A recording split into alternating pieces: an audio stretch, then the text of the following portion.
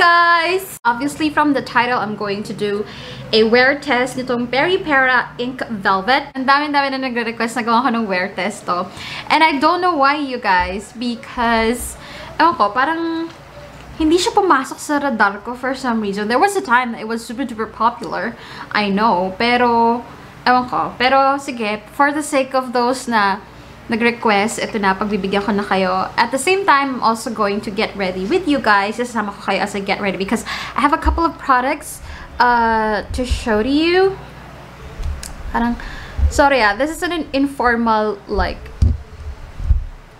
video setup, so I hope you don't mind. My god, I look so pale.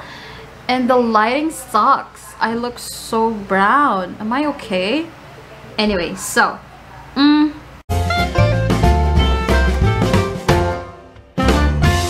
first thing I'm going to use is this one right here. Maglalagay muna ako ng toner. Ito yung Fresh Skin Lab Milk White Exfoliating Toner. It has glutathione, AHA, and BHA. Merong protein extract, and yeah. As per usual, hindi na ako gumagamit ng cotton. I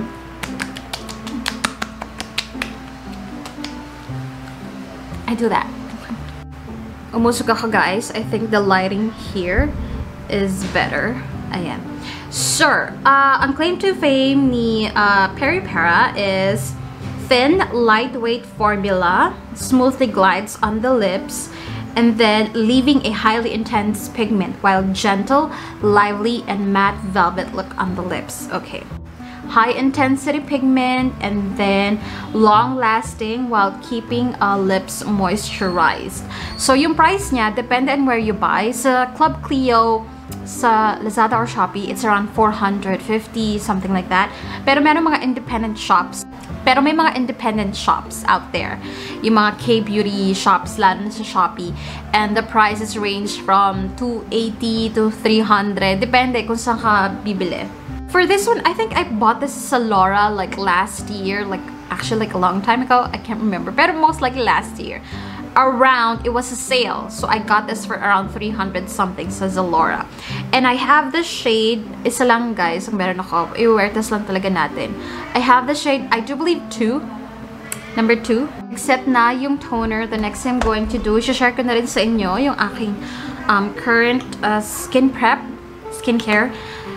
Next I'm going to do, this is part of my 2020 favorites and feeling ko tatawid siya in 2021. This is from Fresh Skin Lab, yung kanilang Hyaluronic Water Drop Cream with Vitamin C.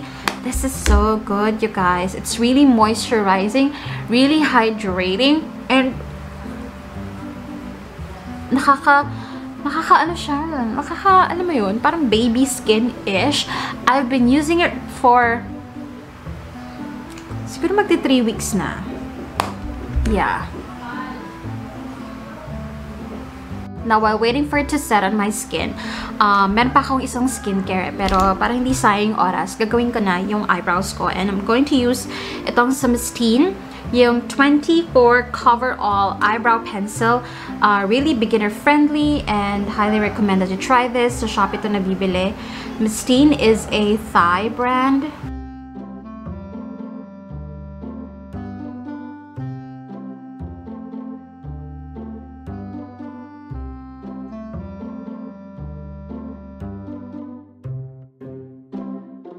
Next thing I'm going to do is I'm going to use itong Fresh Skin Lab. This is a new product, you guys. A booster serum. It has hyaluronic acid and arbutin, a concentrated tomato serum for a natural luminous glow. I love this. Ito tsaka to together, so good. Hindi niyo ba nakikita? It really it moisturizes, it brightens my skin, it softens like yung mga small bumps nawawala. I really love, I use this like day and night. And I also apply it on my neck area. So guys, if you wanna level up your skincare, I do suggest itry mo tong dalawang to, itong combo na to. I really love it. I think na-absorb na lahat ng aking skincare. Next, I'm going to do yung base na. You guys, I found this new product and I find it really good so far. I'm talking about this one right here. This is from Happy Skin, yung Good to Go 5-minute fresh face summer-proof foundation and concealer. It spreads out evenly and tumatagal siya. Well, hindi siya full coverage. It's like light to medium buildable.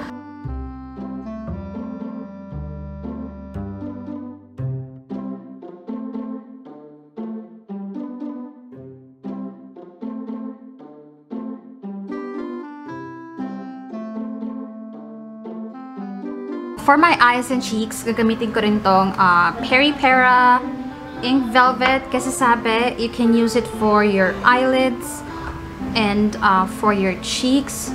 So tiny bit amount, like super tiny.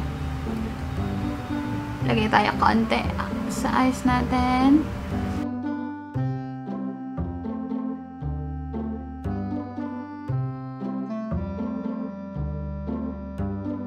So, eto siya if you use it as an eyeshadow. Very, very konti lang yung nilagay ko, guys.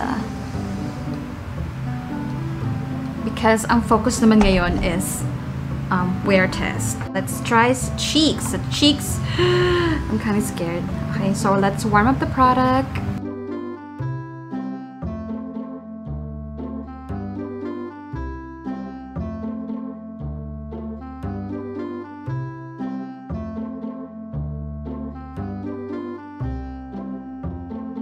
So I'm not gonna put like eyeliner, but I'm going to use two mascaras. One is sa upper and then this one sa lower. Perfect Diary for my upper lashes.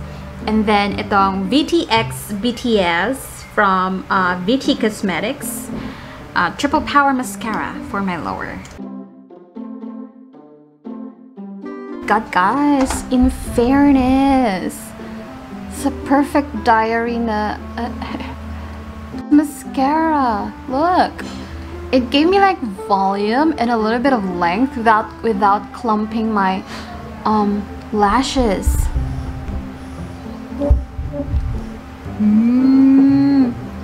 Hindi ko to napansin nung una kong ginamit. I am loving this mascara, you guys. 2021, hello.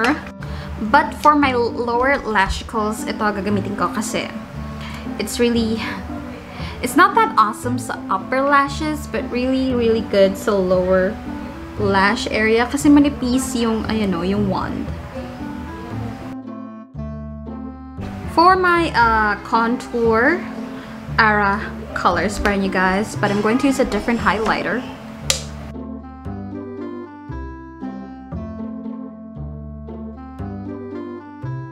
But for highlighter, you guys, I'm going to use itong sa Angel Face.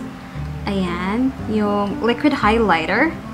By the way, yung Angel Face giveaway ko, I'm going to announce it. Oh, magpo-post na ako today.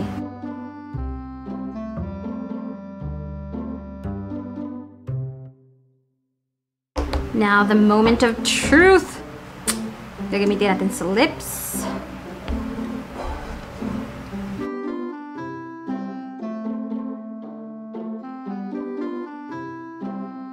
You can use this like put it in the middle and then you spread it with your fingers, you dab dab dab. Kaya lang, what's the point of doing a wear test kung ganun kanipis lang, diba? So let's use it in its full potential. Ta-da! This is our look for today, you guys. And this is the lippy. Yung formula niya, yung overall feel niya sa lips is maganda. It's comfortable, it's non-drying, and it's super pigmented. Hi! It's super pigmented, and it's easy to blend. Now, ang tanong na lang talaga is, gana siya ka-long-lasting on the lips. Up! Hi! Hi! Hi!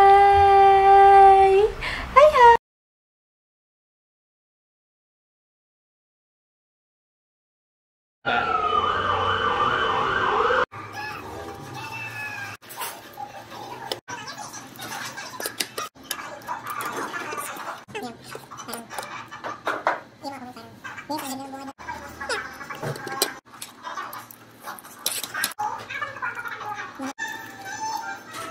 dessert, syempre, Coffee Blanca coffee.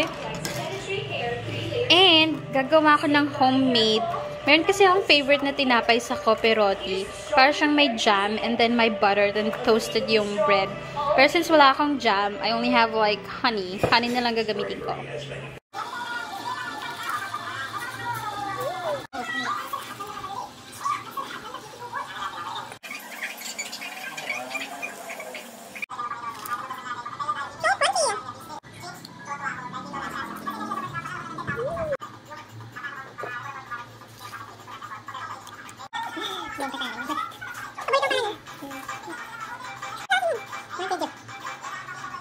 Hi guys! So, oh my god, it's already 5 p.m. and ngayon na lang ulit ako makakapag-update. After lunch, after nung yung pagkakape and everything, wala na akong ginawa, wala na akong kinain because I'm doing the OMAD, like 1 meal a day.